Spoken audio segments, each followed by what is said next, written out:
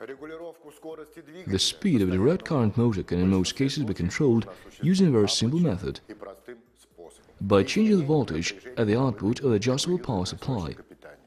That does not require high load current. The experience of using this type of motors showed that they are highly practicable in various fields of application, starting with anything like toys and ending with computer ventilators. Such popularity of devices is explained by that it only requires low current. Sometimes we need to adjust the rotation frequency of the motor or its speed to achieve the required mode for performing a certain task that a certain electric motor is designed to execute in a certain model or device.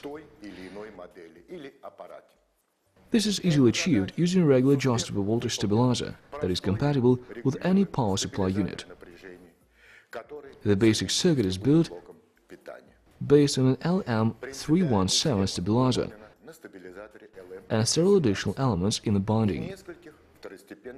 The device is far from being new and is used in many power supply sources.